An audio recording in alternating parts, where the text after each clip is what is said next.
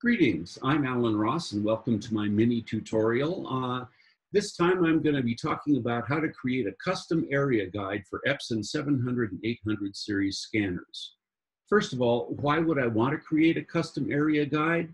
Well, the honest truth is the area guides, if I'm not using one of the scanner frames, the area guides, which actually are supposed to show you the area that is being scanned when you're doing film, is indicated with, at least with the Epson 850 series, 800 series, by this silly little plastic thing that's supposed to go at the top of the glass. It has a little window at the top so that the scanner eyeball can check the scanner brightness of the scanner light.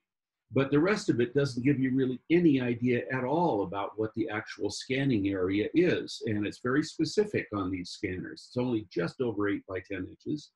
So I want to know exactly where my scanning area is if I want to scan loose films on the glass or whatever.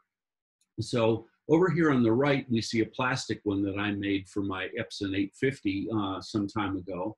And it's really quite accurate. I no longer have any interest in using the one that came with the scanner. The ones that come with the 700 series scanners are a good deal better than this plastic thing, but even they are not very accurate. So here's how to make something that really you can count on working with.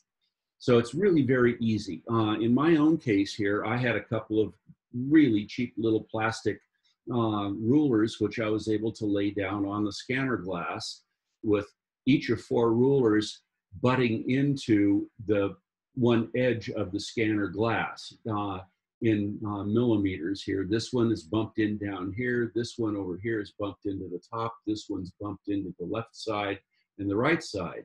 I close the lid and hit scan or preview and scan. And so what I have here, actually this is a preview, I didn't even have to scan it. On the preview window, I see that over here, my ruler disappears at 7 millimeters. Well, that's how much room there is on this side. Over on here, it's 15 millimeters. That means there's 15 millimeters over on this side of the glass.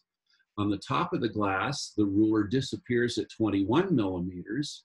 That means my scanning area starts 21 millimeters from the edge of the glass here, and on the bottom it's 30 millimeters.